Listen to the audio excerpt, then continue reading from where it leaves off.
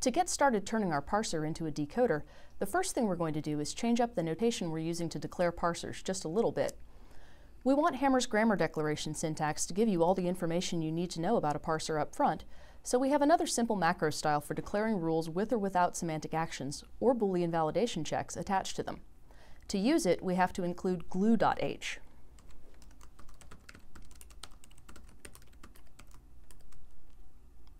And now, instead of declaring a pointer and assigning to it, we're going to change lines that are written like this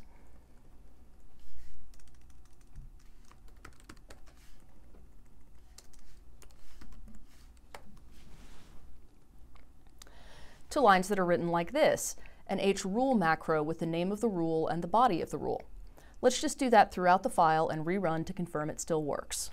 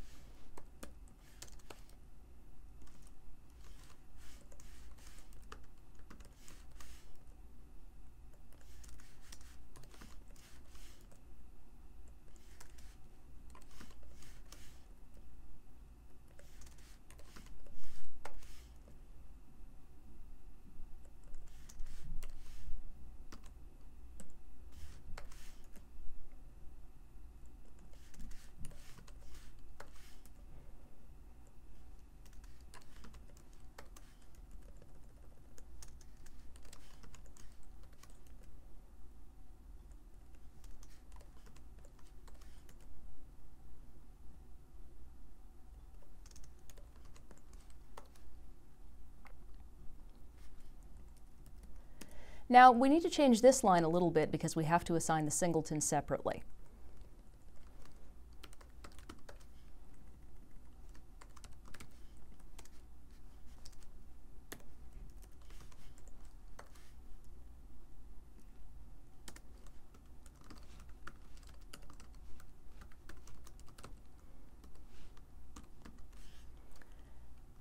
And now we recompile.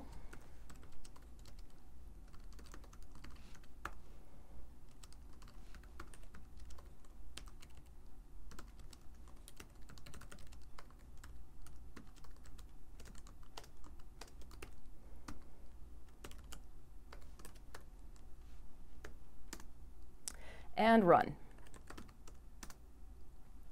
And the tests still pass.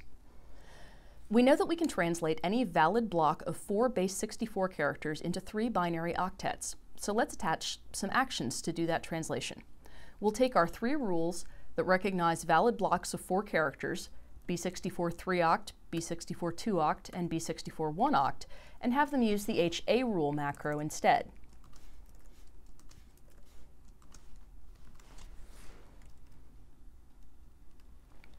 When you use this macro, the preprocessor declares an haction function for you, and you'll need to implement it in your code. That means we need to add 3 function bodies.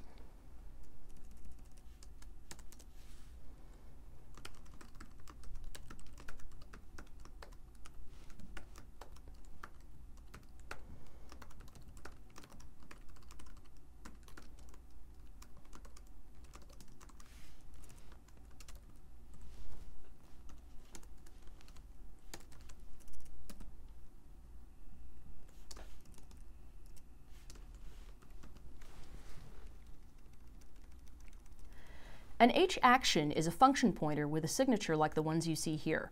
It takes a successful parse result as an argument, and it returns a token derived from that parse result. You can think of this token as an event, like an input to a state machine. The primitive parsers we've defined, like hch or hint8, output predefined token types, and you can also define your own types that you can transform predefined types and structures of those predefined types into, then send them to the next piece of your code to dispatch the correct behavior for that input. Let's see how that works as we fill in these function bodies.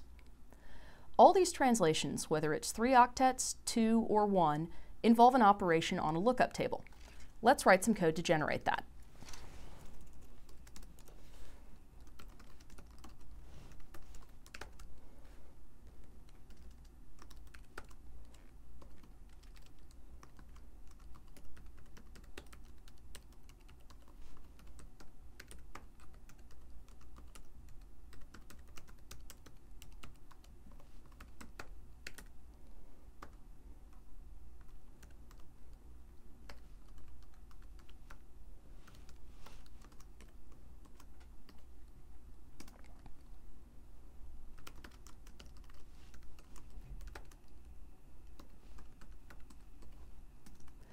The lookup table in the RFC is the encoding lookup table, so that's the inverse of the lookup table we need for mapping Base64 alphabet characters to values between 0 and 63, that is to say 6-bit values. Each of our action functions will translate characters into 6-bit values and combine them into 3, 2, or 1 octets of output. To get those 6-bit values, we need to populate the lookup table so that we can just look them up, and we'll do that programmatically by inverting the inverse lookup table. We're doing this at runtime, but you could just as easily generate the same lookup table and bake it into your source.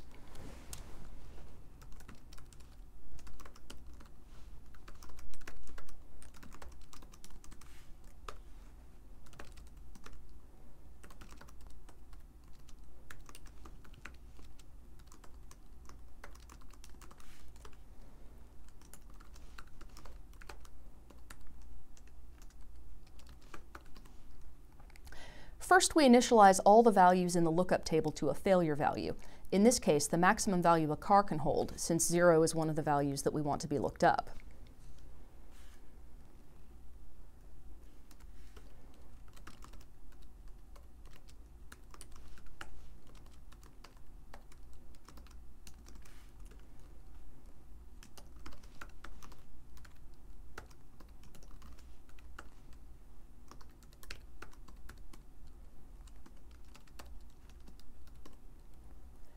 Now we iterate through the inverse lookup table by position and use the value we find there as an index into the lookup table. So the character in position 0 of the inverse lookup table is capital A, which means the 41st position of the lookup table gets reset to 0. When it gets to the 90th element in the lookup table for capital Z, it'll set that to 25, which is the corresponding number in the Base64 alphabet. And then the next 6 elements in the lookup array get left at 255 because they don't appear in the Base64 alphabet. Number 26 is lowercase a, and the value 26 is set for the 97th element, and so on and so forth. Since we'll be using the lookup table within the parser, we'll initialize it when we initialize the singleton.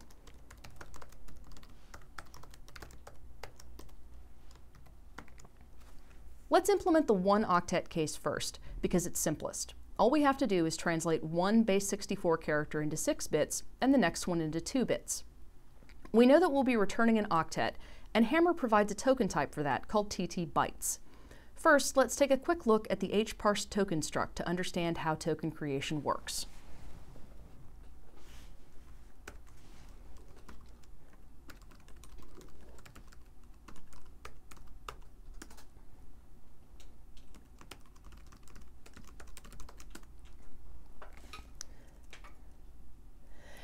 Hparse token is a discriminated union type. Its first field is a value defined in the htoken type enumeration, which we'll take a closer look at shortly.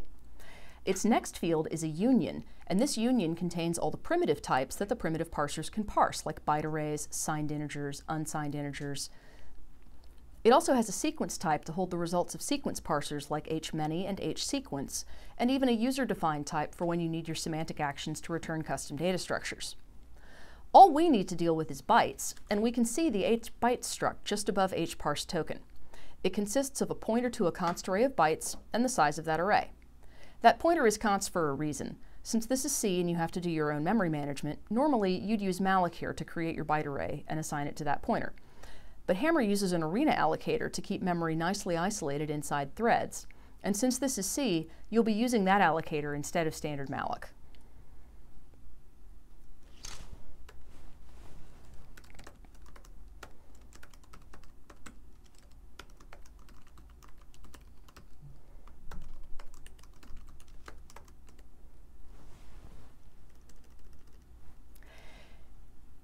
Harena malloc takes a pointer to the arena, which the hparse result argument to this action brought with it, and the size of memory in bytes to allocate.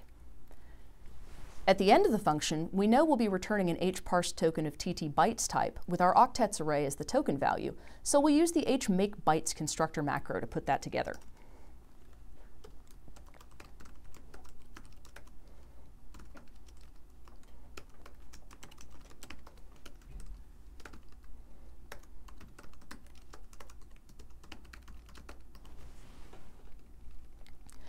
And we can go ahead and do the same for the other 2 actions because we know they'll produce 2 and 3 octets respectively.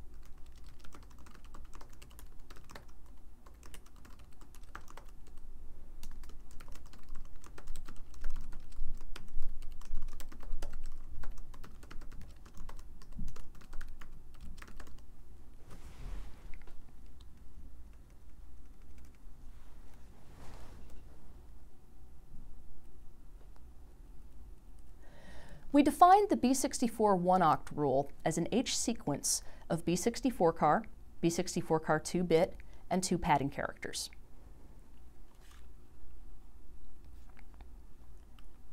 And if we look inside the hammer header file for the token type that H sequence produces, we see that its token type is TT sequence. And there's an accessor function for accessing the elements of a sequence as an array of H parse tokens in the include file glue.h, so we'll use that.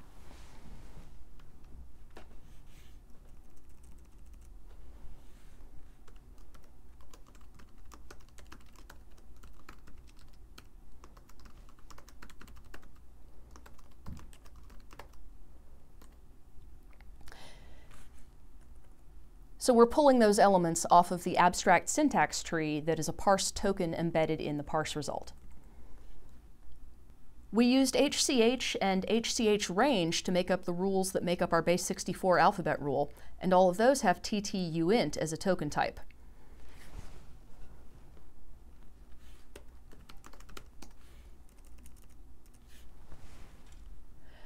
Which means that our array of H-parse token pointers is also an array of TTUint tokens. We know that 6 bits of our octet are going to come from the first character that we parsed in this block.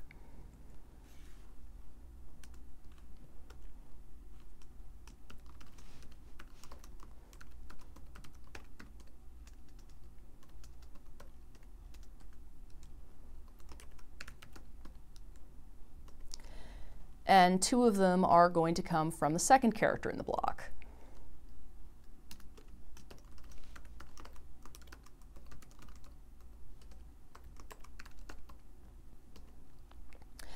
The uint field is from the union type in the H-parse token. The first 2 bits of our first character aren't used, so we shift the 6 bits we want to the left by 2. And the 2 bits that we want from the second character are currently at the 5th and 4th positions in the second character, but we want them as our low order bits, so we right shift this character by 4, knowing that the first 2 bits of it weren't used, so it'll all be left padded with zeros. Then we just OR these together into a single octet, the first octet of our return array.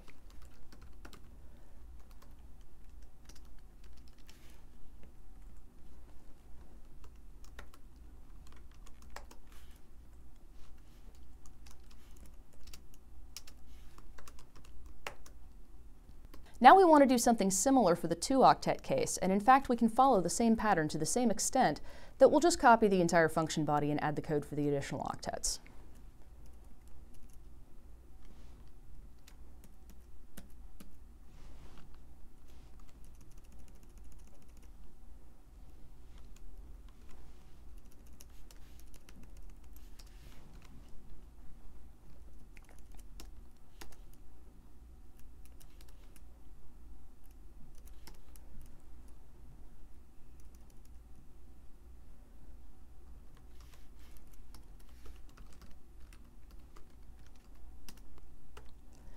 We have 4 bits remaining unused from the second character because we used its 2 high bits earlier.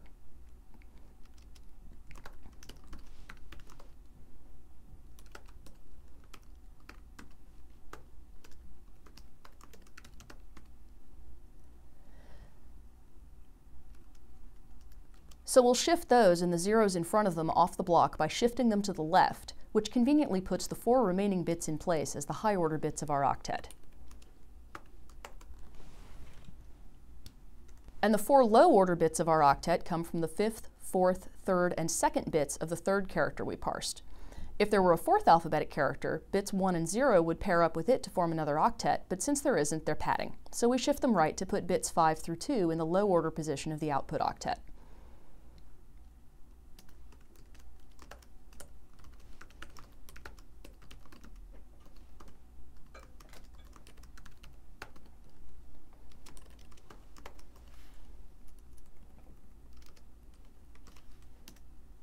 And now we can duplicate this in our 3-octet action.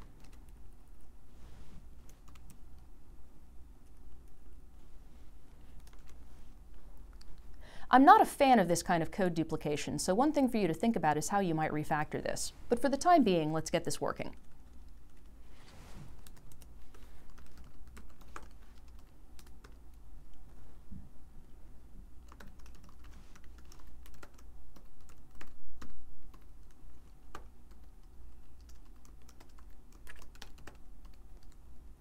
Like I said before, those two lowest order bits from the third character become the two highest order bits in the third octet, so we'll bump them up with a left shift.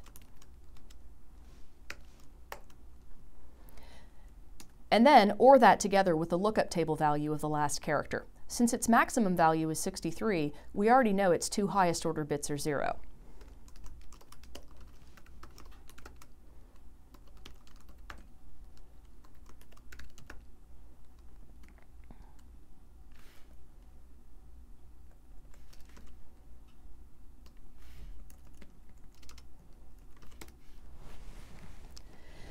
And now, all three of these actions are translating already validated 4-character blocks of Base64 encoding into their binary equivalent. We know that the blocks are valid because they parsed successfully, but we can also write some tests to confirm that these rules are doing their jobs correctly at this stage of things before we've even written an action to concatenate the octet sequences together into the completely decoded octet string. In fact, we've already written them. We'll just have to modify them a little bit.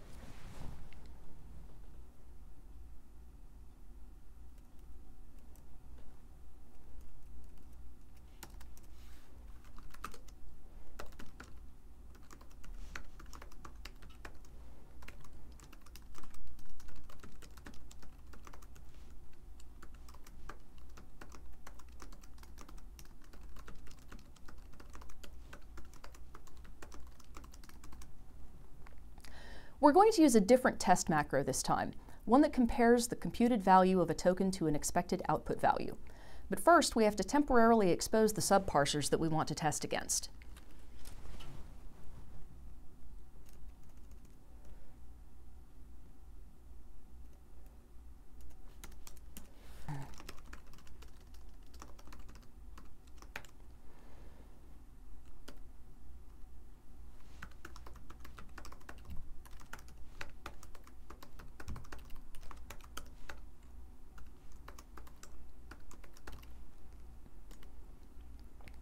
Then, like we did with assigning Base64 main to the Base64 parser pointer, we expose the 1, 2, and 3 octet parsers into temporary pointers that we'll get rid of later. We're just using them now to help with our testing.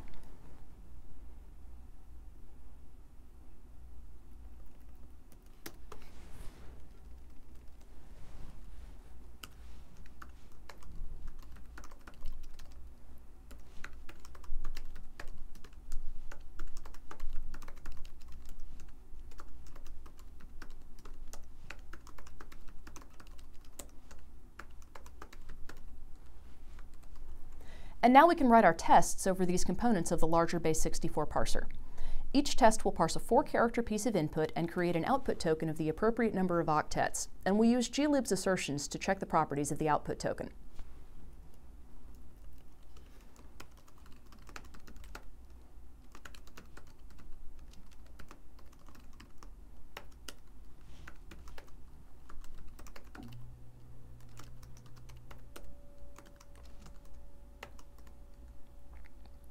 First, we run the Base64 3-octet parser that we declared over this 4-character input block, ZM9V.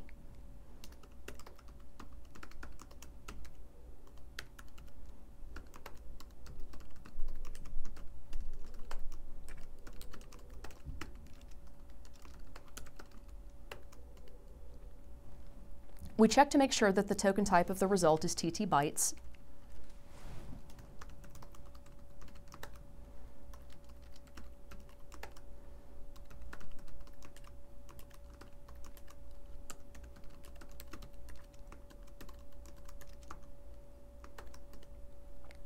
And then we do a byte-for-byte comparison using memcomp. Since memcomp returns 0 on success, that's what the assert checks for. Both of these gassert functions are ones that glib provides. If you're using a different test framework, you'll need to use its comparator functions. Notice that we're using the same test case that we used before with gcheck parse OK in the 3-octet case. We won't be able to handle anything more than 6 octets until we write that other semantic action I mentioned to glue these parse results together. So let's reuse the 1 and 2 octet test cases to make sure we're getting the correct output there.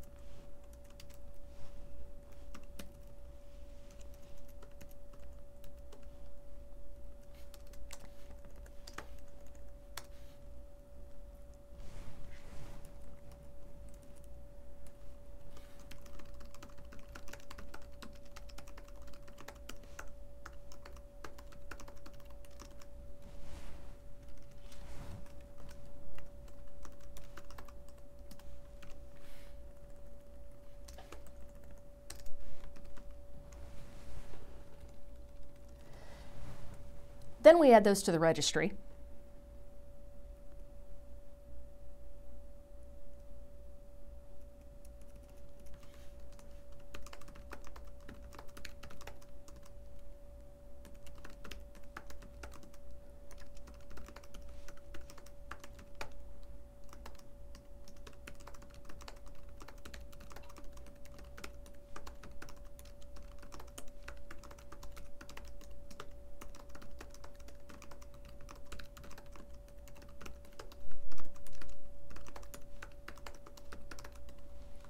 Since we're including some extra functionality from glib in our tests now, we also need to include the glib header.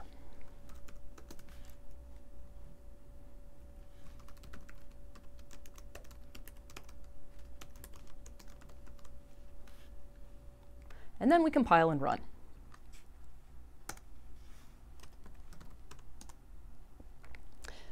And everything passes. That wasn't very many test cases, but it's a good sign that our lookup table is working correctly. Now, to assemble all the octet fragments into a single output array, we need to write one more action. We'll change our top-level rule, Base64 main, to an HA rule.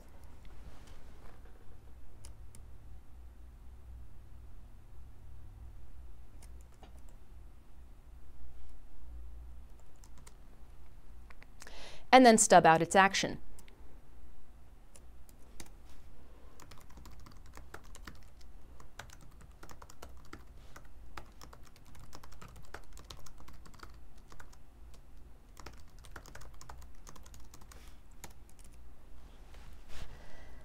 The Base64 main rule calls for a sequence of 0 or more 3-octet blocks followed by either a 2-octet block or a 1-octet block. And we know that the semantic actions attached to the block level rules produce bytes tokens that we can pull right out of the AST.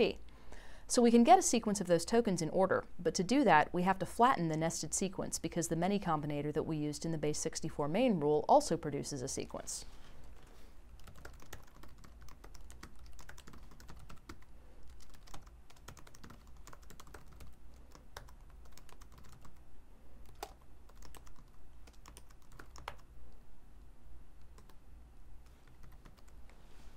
With this done, we have a continuous sequence of TT bytes tokens. We can find out how many there are with another sequence accessor.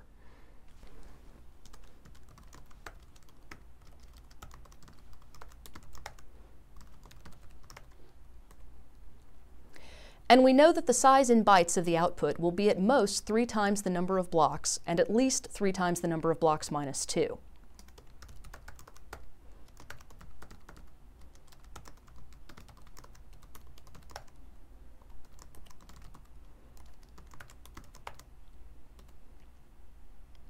So now we can just loop through the sequence and accumulate all the octets into an array we know is big enough.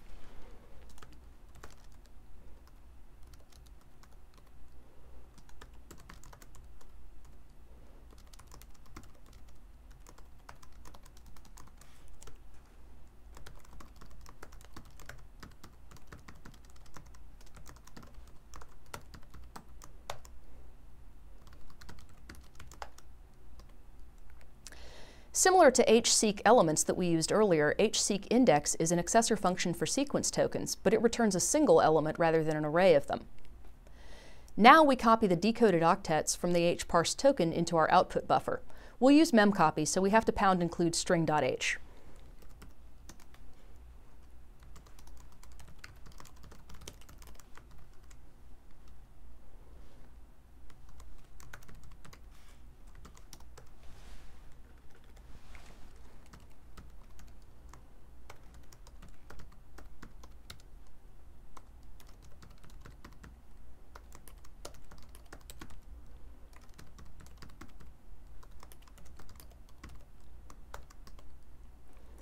We're copying into the octets buffer starting at the jth position, which starts off at 0.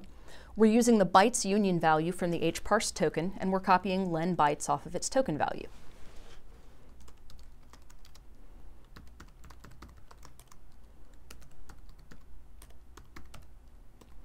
Then we increment j by the number of octets we just added.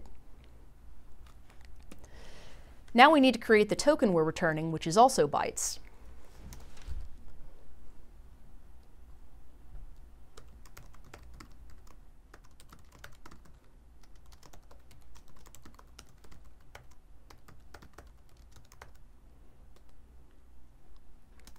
And this creates a TT bytes token containing exactly j octets, discarding any that went unfilled in the octets buffer. Then we return it. Now we have everything we need to do the same kind of tests we just ran on the block level parsers on the full Base64 parser.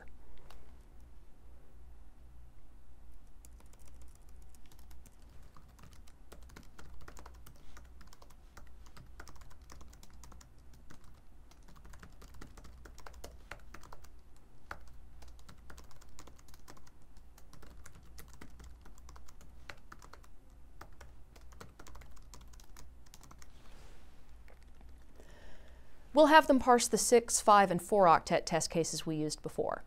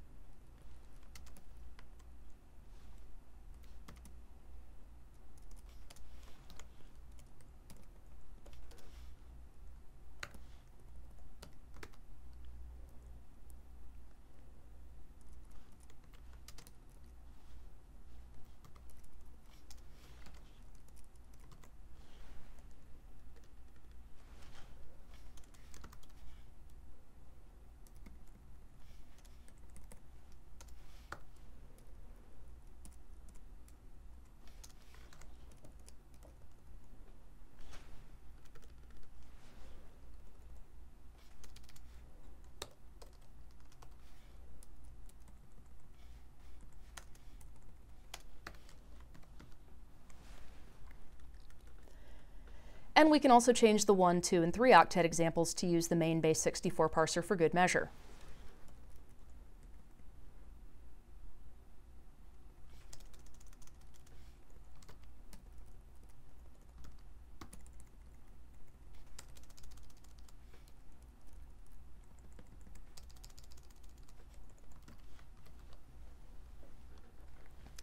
Then we can get rid of these temporary rules.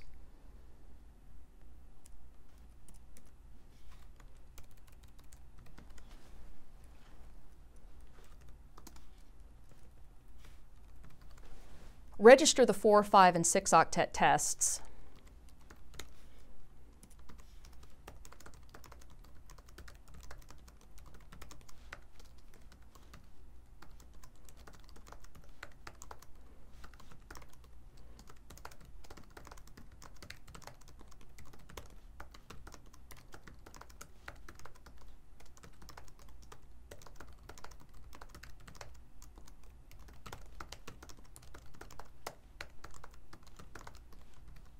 Then we compile and run our test suite.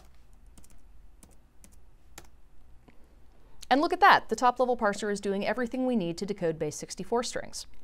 So if what we really want is a Base64 decoder, then we're going to want to change this main function into something that reads input from standard in and sends its decoded output to standard out.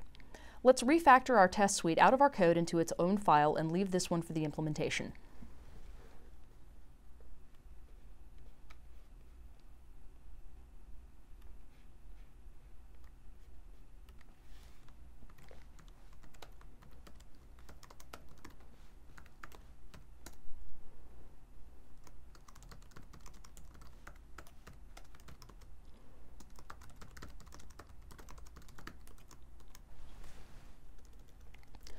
We'll include Base64.c in its entirety for now, and we'll move main over as is.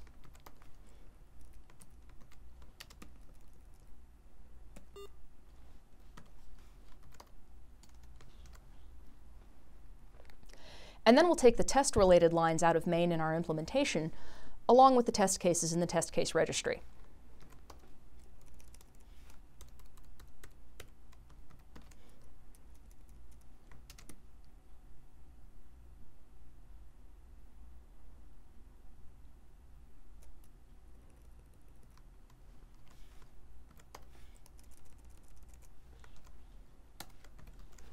Also, we don't need to include the test suite header over here anymore.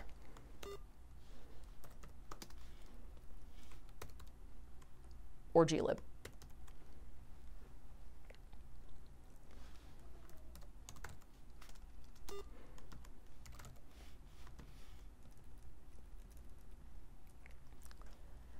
So, we'll allocate a suitably large input buffer to be read into from standard in.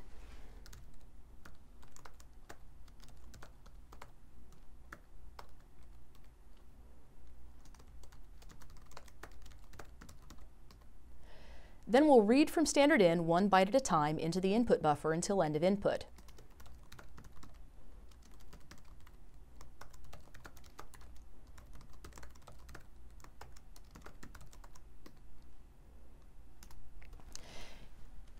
Here, fread will tell us the number of bytes we read because we're reading them 1 at a time. Next, we parse the input we read.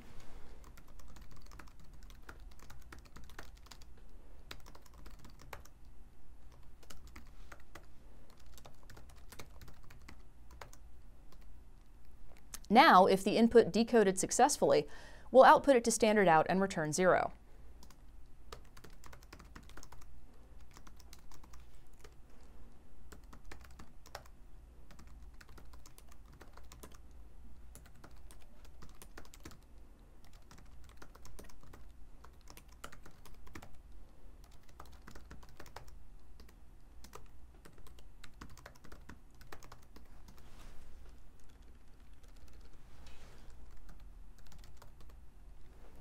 And if it didn't, the parse result will be null, so we'll return 1 in that case.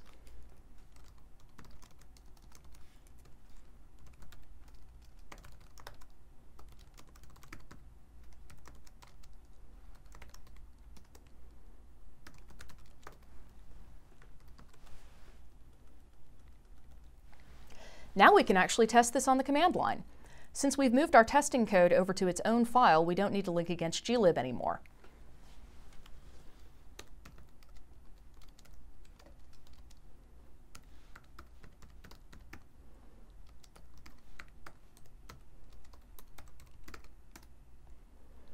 Since Base64 doesn't expect a trailing new line, we'll use echo-n to pipe input to it.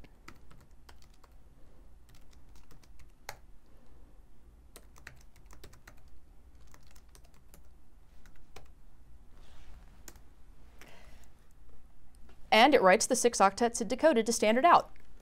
That's it! You now have a working Base64 decoder. Take a breather, pat yourself on the back, grab a cold one out of the fridge. You've just written a piece of software that will either succeed unambiguously on good input or fail unambiguously on bad input in just over 100 lines of C.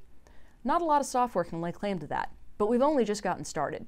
In the next module, we'll build on what we've already learned about Hammer from implementing Base64 and the implementation we just finished to build our JSON RPC server with a few extra tricks up its sleeve. Until then, think about what kinds of semantic actions you'd need to attach to the octets parser you wrote after the last video to turn it into a Base64 encoder. You can reuse the lookup table we wrote in this video for your encoder and pretty much the same main function as well. Try writing a B64 encode implementation to match your B64 decode, and I'll see you next time.